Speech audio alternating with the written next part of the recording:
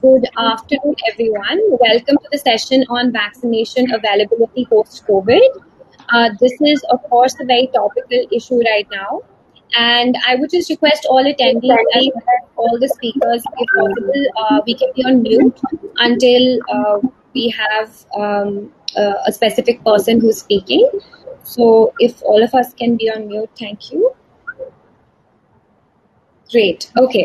So before we begin, I would just like to touch upon the fact that I think our session is one session amongst all the sessions, which is definitely more future looking, because vaccination is something which is of a question which nobody has really been able to answer at the moment, especially when it comes to COVID.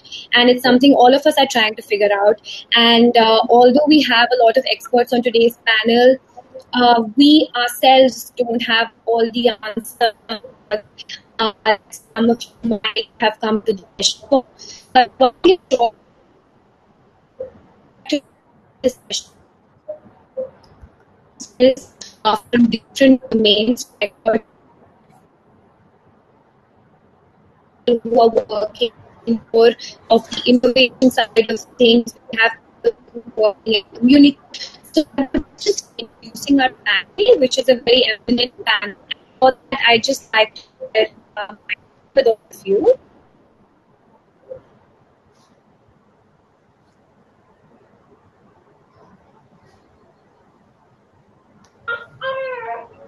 Hello, I feel all the screens have frozen and I don't see Priya anymore.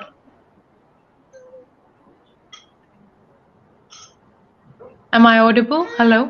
Yes, we can hear you. Okay. Great. Shame. Oh, here she's back. Can all of you see my screen? Hello? Can everyone hear me? Yes. Okay, great. Yes. Yes, Preeti. Hi, can you hear me? Okay, yes, great. I can. So I hope everyone can see my screen as well. Lovely. So this is definitely a new platform we're all trying to figure out here. So I just like to start off by talking about the panelists and all of us here right now. My name is Priya Prakash, and I am the founder and CEO of an organization called HealthSetGo. HealthSetGo is an organization based in India where we work on the health of students and make sure that children of India and we make sure that we are impacting the education system and getting health education into every household and into the minds of every child so that we can have a healthier India and a healthier world in the future. Today we have with us four eminent panelists. First, I'd like to start off with Deepti. So Deepti is the founder and CEO of Smart Health. She is based in the we also have Dubey,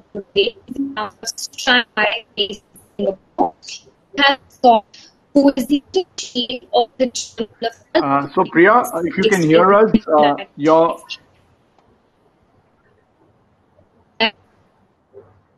Priya, if you can hear us, your internet is extremely scratchy and you're not audible at all, at least to me. I'm assuming the same for the panelists, and you have dropped off. Okay, I can hear you guys. Actually, I can hear. Okay, you're back now and you're very clear now. Okay, great. Maybe it's a screen sharing problem, so I can maybe not share the screen. We can go without that. So I was just introducing all of you. Can you hear me now? Loud and clear, Priya. Okay, great. So I'll start again. I'll just introduce all of you quickly again. So I was introducing, so today on the panel, we have Mr. Scott, who's the editor-in-chief of the Journal of Health Communications. We have Deepti, who is with us, who is based now in the Netherlands, and she is the founder and CEO of Spark Health. We have Siddharth, who is the founder and director of Aura, and we have Preeti, who is the founder of Strive High based in Singapore. So welcome all of you to the session. And today the topic is vaccination availability post-COVID. But before I get into that, I'd really like to touch upon the current situation right now and what we are really into when it comes to vaccination availability. And in the world, if we look at how many projects are being worked upon on vaccinations, there are more than 100 projects currently being worked upon when it comes to vaccinations. A lot of the projects have also gone into the clinical trial phase now. And the kind of timelines that we are setting for vaccinations have been really aggressive. So typically the vaccination that has been developed the fastest in the world till now has taken us 5 years. So compared to 5 years, what we are looking at for COVID is actually 18 months. Of course, 5 years is the fastest vaccine, and vaccines take a lot longer. So I'd like to go here to Deepti first. And Deepti, if you can touch upon from your experience, how is it that we are planning to release a vaccine in 18 months? That sounds unprecedented. Are there some innovations? Is there some use of data right now which can tell us why this is being possible and why this timeline has been given to the world right now?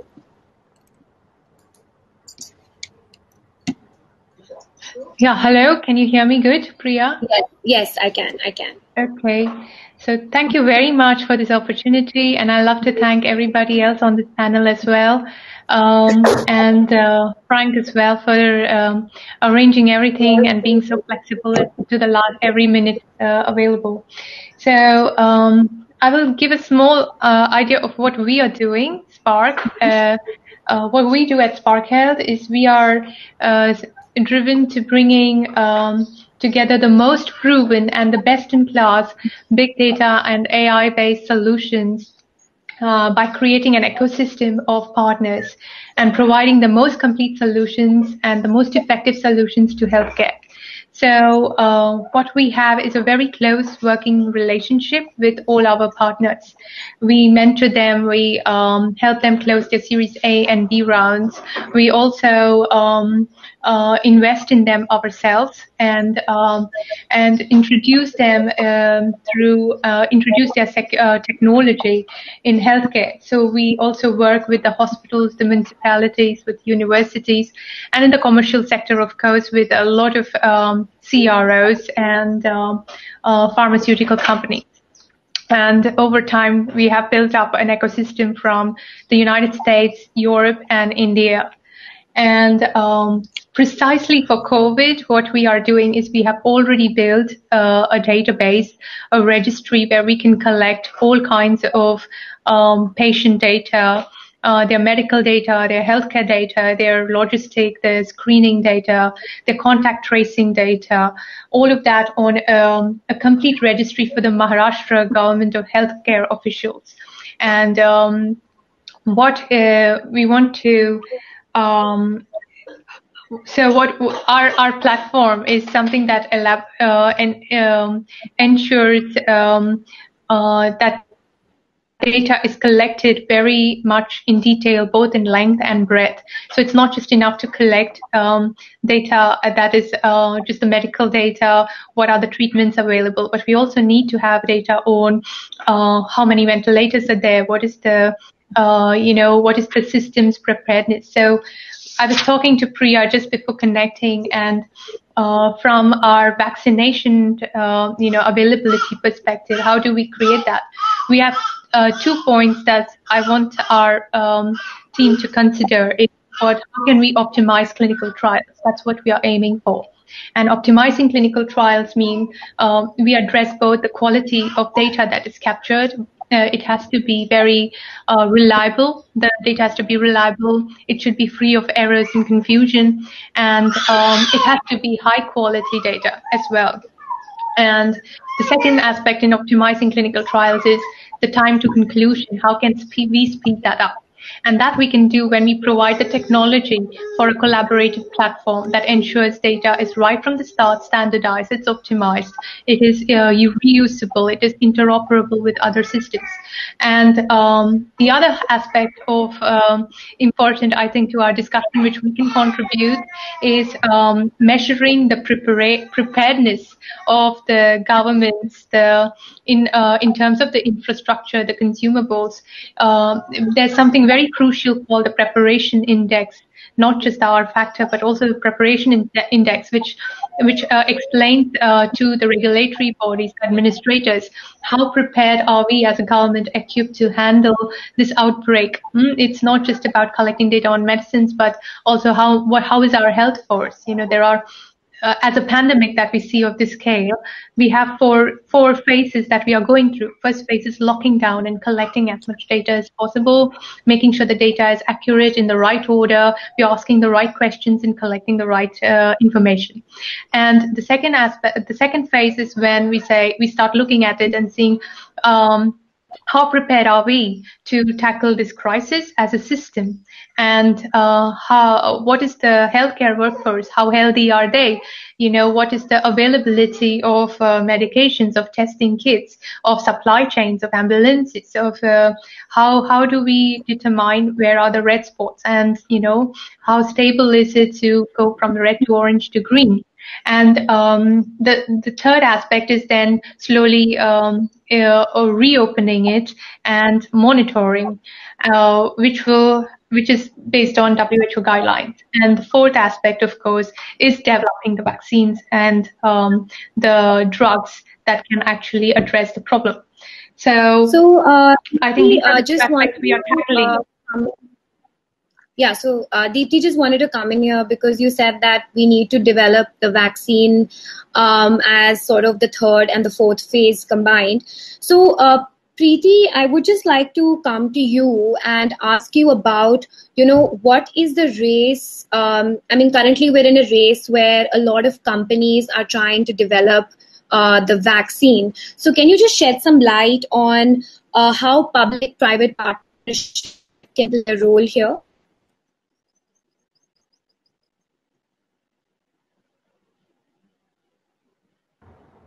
Hello, everyone. Can you hear me? Hello? Yes. Yes. Very good afternoon to all of you. And Deepti just shared the various struggles, the challenges that we are facing, and the kind of data that we are in a race to collect in order to kind of develop a pandemic vaccine for this pandemic, which has infected over 9 million people and killed more than 400,000 people globally and has devastated the global economy. So governments, big pharma companies, firms are spending billions of dollars with very limited chances of success. Historically, as you said, just 6% of vaccine candidates end up making it to the market. Often, after a year-long process, testing shows that when the testing shows that product is good to go in the market and showing remarkable results, only then the investments come in place. But the biggest challenge then is the low success rate of the vaccine. More than 100 vaccines are being developed worldwide, but only a handful of those have advanced to human trials, which is actually the real indicator of safety and efficacy, and the stage where most of the vaccines get washed out.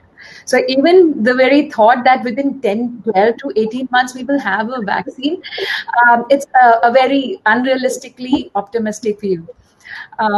Yet, this is a new paradigm, a pandemic paradigm where we are focused on speed and every company is out to take the risk, and it is a risk worth taking because of the sheer the speed of damage that it is causing to humanity itself. So companies like Johnson & Johnson, GlaxoSmithKline, they have collaborated with the government to make the doses accessible by the people. Once the vaccine is out, how will it actually be accessible by the masses? That is one of the largest concerns that people face. One of the companies in India, the Indian biotechnology company Serum Institute of India, which is the world's largest vaccine maker by number of doses, is planning, looking at manufacturing 60 million doses, and has indicated pricing as low as 1,000 rupees, which is less than $15. The global demand is going to be vast, and even if a vaccine is developed and it cannot reach everybody, that's we need it to be reachable to the masses. And for this, again, companies like J&J are partnering with government. Coalition for Epidemic Preparedness Innovations, CEPI, a consortium supported by private donors as well as governments like United Kingdom, Canada, Belgium, Norway. They have raised around 915 million of the 2 billion that they anticipate to spend to accelerate testing and build specialized production plans for at least 3 coronavirus vaccine candidates. So the key is fast and safe, making the vaccines fast, and they should be approved. Yeah. Now, yeah. So I just wanted to say that, the fact that the companies that you're mentioning right now, their collaboration with the government. So where do you see that coming in as well? So a lot of these companies are actually collaborating, like JSK, like we said, J&J, companies, big conglomerates like, Bill and Melinda Gates. They are funding immensely to vaccine development projects. So the partnership between private and public sector is key at this point to help each other to develop the vaccines and bring them to market, expedite the process, and make it approachable and reachable to everyone. One of the important factors also is the basic trust of the people and keeping their optimism alive that yes, there is a solution and we will come out with a solution, and together we will, people should not lose hope. But then this cannot be so fast that the vaccine that comes actually people, and then that is their trust on the vaccine. Yeah. I know. I think it's a bit of a trust issue that goes on with, a lot of people when it comes to vaccinations as well. So that segues really well into Scott, who's with us today to talk about how the communication has been regarding the vaccines in the media, in the journals, being the editor-in-chief of one of the journals. So Scott, can you tell us a bit about that? And how has the communication been? Because everybody has a lot of anxiety and stress still about the current situation and the future.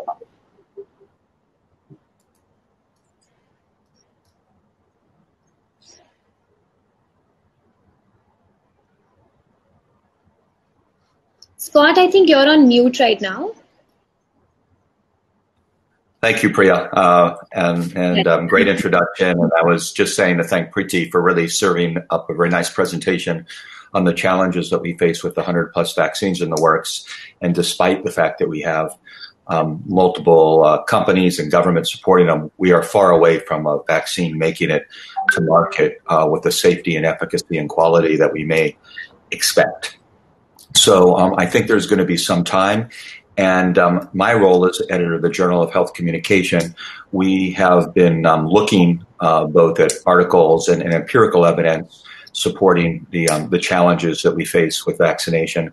But secondarily, I've been involved with a project with Wilton Park out of the UK Foreign and Commonwealth Office. And what's been most interesting there, we've held one dialogue, we have another one actually today, looking on the idea of vaccine literacy. Just because people have heard about a vaccine and we might have seen eradication of smallpox from the planet and very close on polio, that doesn't mean just because you have a vaccine in a vial that it's going to be taken up by the public. And there's been a few things just top line that I'll mention, and if I have a moment, I'll show one slide. The evidence really suggests that the media environment is exacerbating the vaccination and vaccination policies. It's wedging what we call a wedge issue, which puts people at different sides of the spectrum, whether they're for vaccines or against vaccines, rather than for overall solidarity. Two, it's permitting these vaccine opponents, potentially via social media, but also in interpersonal communication and with groups, to wall off themselves and look like they're a mainstream group. So they're adding credibility, unfortunately. And then the last thing in terms of the horse race area is the vaccine race. We don't know if it's going to be an injectable, an oral, a nasal, a skin patch. There's all sorts of ways delivering the vaccine, notwithstanding, do we need it once, twice, what's the efficacy, percentage of population, and so forth. So there's a lot of challenges. And I'm not really exactly sure which ones will be the biggest ones, but what I can show you is the fact that we have some evidence that we just received over the weekend. If I can share my screen, see how this one works. I will show one slide. It lets me. And this is just very quick if everyone can see. We just did a survey last. Priya, is this all right?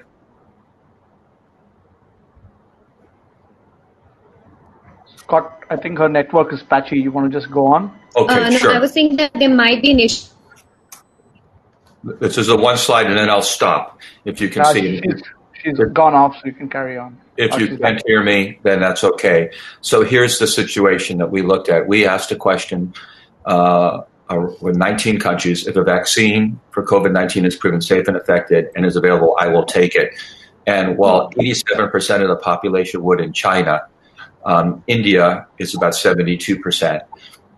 And this even breaks down further between those with education or not, where the higher educated are more apt and the lower. And that breaks down to like 70 versus 88. Of course, it's measured for population base. But this is a big challenge. We should be seeing everyone up, where Brazil and Singapore are. You might not even see this for measles or others. But if we're here, that means we have a lot of doubters. So the conclusion I take from this slide is, how do we move people from the right to the left? How do we get this vaccine acceptance number higher? How do we build, trust and faith in our science and medical system? So I'll pause and turn back, and hopefully we'll have a chance for a little bit of dialogue on this. Sure, I think that's a very poignant point that there needs to be a lot of vaccine literacy, what we call vaccine literacy, when it comes to our population. But Siddharth, if I have to move on to you, you do a lot of work in communication as well, and you really know the pulse of the people and how they are responding currently to COVID and what are their opinions. I think Scott has taken a very data-based approach on that. But why don't you shed some light on what's going on right now? What are the emotions coming through? No one knows when the vaccine will come out. So, what is the pulse of the people? Can you tell us a bit about that? Hi, Priya, and the rest of the panelists. Good evening, and it's great to see you all here again. Priya, the way I see it, and I'm speaking as a professional who's in the event experience and communication space, and also perhaps being representative of what I would call the common man. Unfortunately, there's no playbook in the world for COVID, right? I mean, no one has it. Nobody saw it coming. Nobody knew, what this is all about. I think technically the government, and I'm saying government across the world, is struggling. Okay, struggling just not on healthcare, struggling not on dealing with the crisis. But I think the moot point to answer your question, Priya, is that just dealing with how to communicate and what to communicate. Okay, how much of information is good information? How much of information is the fear information? Okay, absolutely. How much of information is going to cause concern? How much of information is going to get people packing their bags and going from one state to the other or one country to the other? I was in a conversation yesterday with some few friends, and they literally had a world map around them, and they were like, okay, which country has the least amount of cases, and what's the migration policy to go there, Yes. So I think from a communication viewpoint, there has been definitely a lack of transparency. in the communication, and that could possibly be because people don't have the answers themselves, including somebody like Scott, who is doing the research, who is in the forefront of activity, right?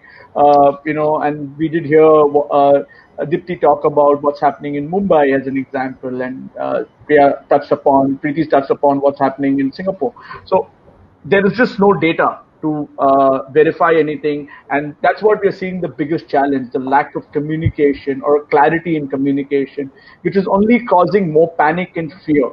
So people, I've been down with a little bit of a cold over the weekend, a little bit of flu, and folks at home have literally put me into one room and sort of locked me up because they're unsure whether this is just the normal flu or is that the onset of the C word of the COVID. So I think the fear because of the lack of proper communication has definitely been a concern from where I see it here. Yes, I think also, the WHO has taken up some innovative approaches, partnering with Facebook, partnering with TikTok, partnering with Instagram, really to reach out to the masses and to reach out in terms of their communication to all kinds of age groups as well, because there are a lot of young children who are also worried about their future. They have never lived in a reality like this.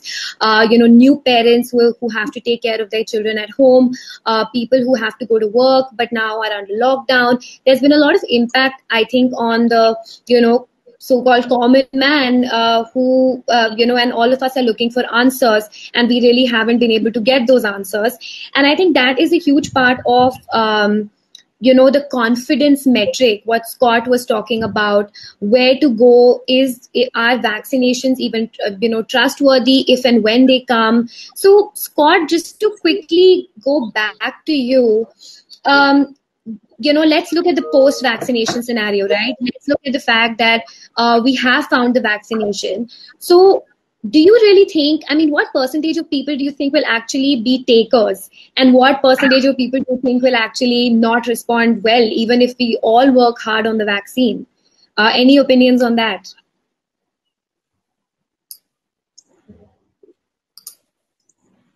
Were you asking me? Yes, Scott. Yes. Since you have done a lot of that. Well, it would be nice to say that there's magic, that if you just give people information that they're going to make decisions, and they'll make the decisions that you would like them to make, shall we say, as the provider of information. But I said, Siddharth gave some good points, is that it's not just about the type of communication, but it's the dosage. So it's message and dosage. We have to get the message right. We have to get it right in the level of people's understanding in the local language with people that they can trust. And the trust question, I think, is the biggest question. We've also looked at this from a data-driven approach. Oftentimes people trust family members or community members more than they would clearly from the government. We also have been looking at businesses. People want to work. They need to work. It seems that businesses that give information of large employers that they know are evidence-based, that people tend to follow those much better.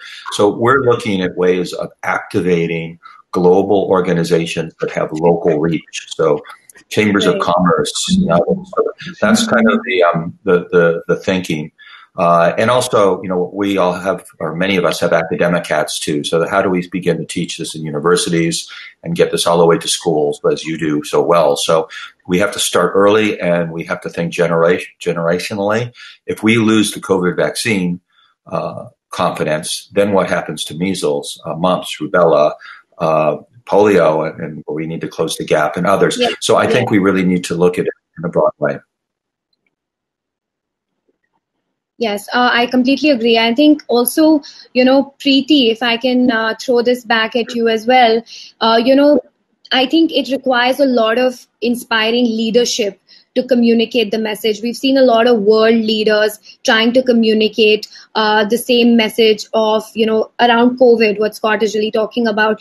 Can you really, tell us about what role leadership plays, the strong leaders play in communicating all these messages to people about vaccinations, about COVID? Can you touch upon that for us?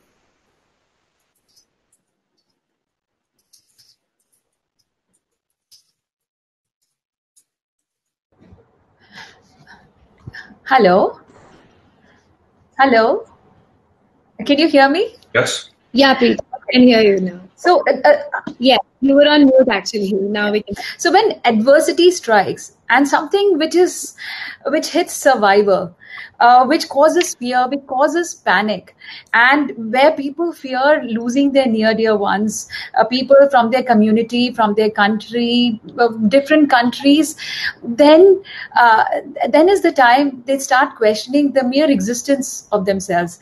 They start trying to find out the meaning in their lives. What is it that I am doing? What is it that I can contribute to the world? And perhaps these are those strong questions that people start asking in situations like this more than ever before. So we've seen this particular situation reminds me of World War II, when the automakers, they started making tanks and those weapons to fight at that point of time to support the war. Now companies like Louis Vuitton, Ford, GE, Tesla, all of them are trying to contribute in whatever way, by whether it's by making masks, or by gloves, or ventilators, different ways. And it is interesting that people we are finding leaders emerging from all strata. Housewives coming up and driving with huge projects, helping people, those migrant workers, for example, to garner support from them, from cooking breads, the chapatis for them, to collecting funds for them. So what I mean to say, and those who are bigger influencers, who are, say, working in Bollywood, Hollywood, and those are larger influencers, all of them have come up, and they realize the responsibility of giving back to the society, and which a lot of people are taking from the hint from. So what I mean to say is, these are those times when we see genuine effort coming from everyone, and not just specifically people who are leading the organizations, but we are seeing leaders emerging from everywhere. And I think that is one of the good things about situations that causes the crisis, the after effects of crisis, that we start thinking of humanity as a whole and try to give back. Very well said, Preeti. Thank you so much for that. That's really inspiring. Yes, there has been a lot of leadership that has been taken up by so many people. Leaders have emerged.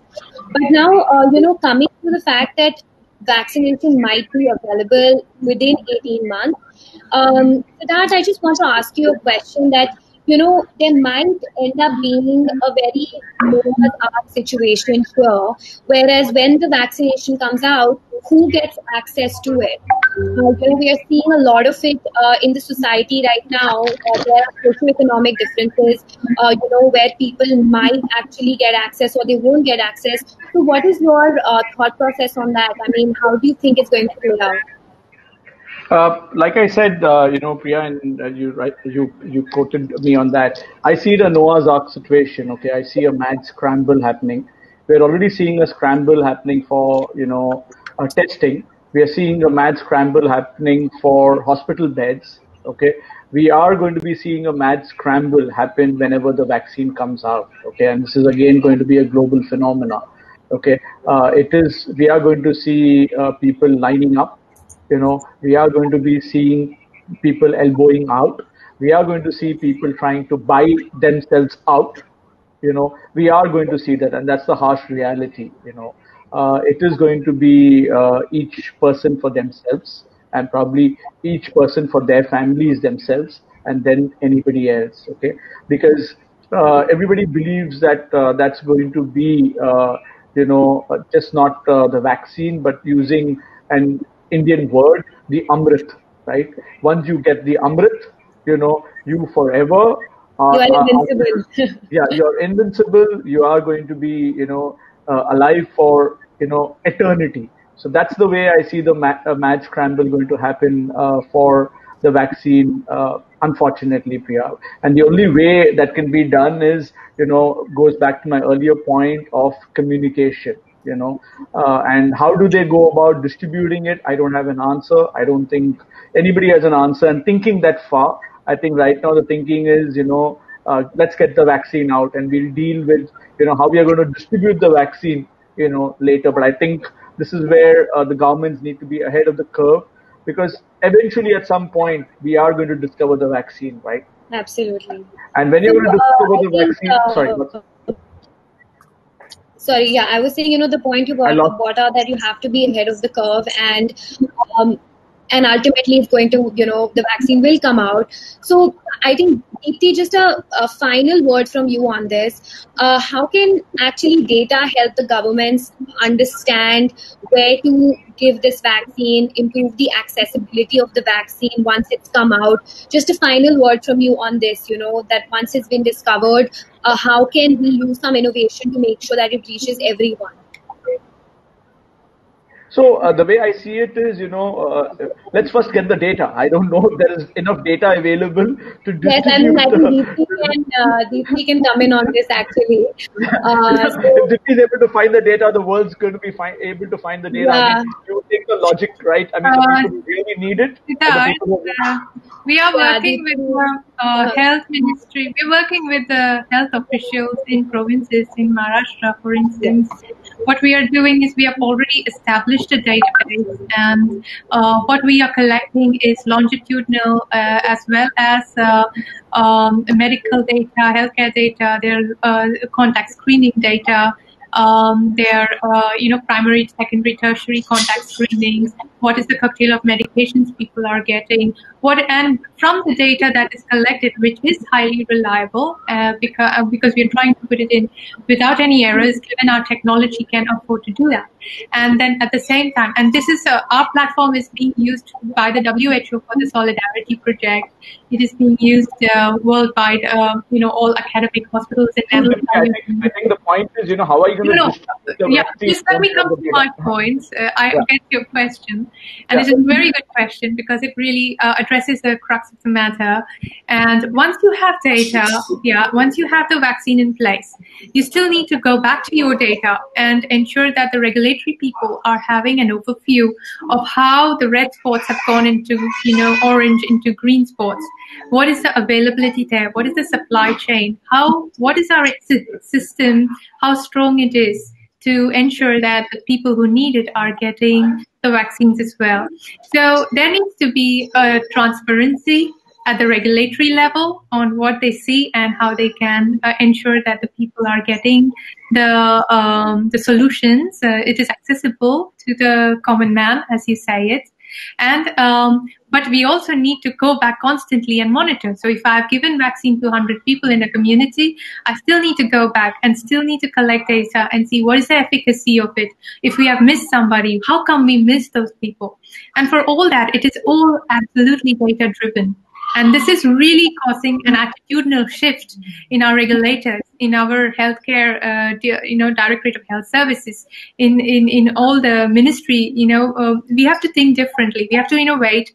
We have to ensure that these processes are in place. And we need data for all that. And it is coming in. It has to be collected on a robust platform, as we offer. And then you also need somebody to give the insights from the data that is collected to the officials.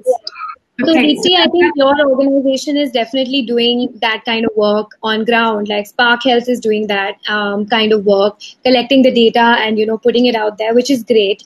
And I think that all the pieces have to come together: the data, the communication, the leadership of different organizations, as well as world leaders coming together to combat this pandemic. In the interest of time, I would just like to, sort of draw a bit of a conclusion here on our discussion. Of course, we don't know when the vaccine is going to come out, but what we do know is that as a planet, we are standing together. And we are going to try to combat the situation the way it is now, and just hope and pray that yes, once the vaccine comes out, we'll be able to make sure that everybody has equal access to it.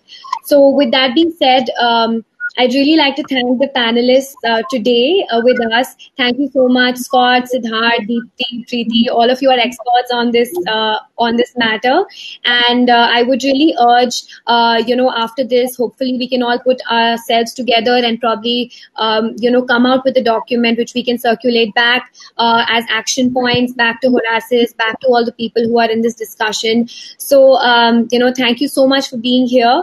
And I really hope that we find the vaccine soon and we can combat this pandemic. Thank you so much. Thank you very much. Thank you. Well done. Thank you. Thank you, Priya, for moderating, and thank you, the rest of the panel. It's been a joy. Yes. Yes, I see Scott's messages. So yes, we can definitely collaborate and make sure it goes further. Yes. Good. Absolutely. A great idea. We need to do that. I'm hopeful we can do it together. Okay. Thank you. Thank you. Thank you. Bye, everyone. Bye.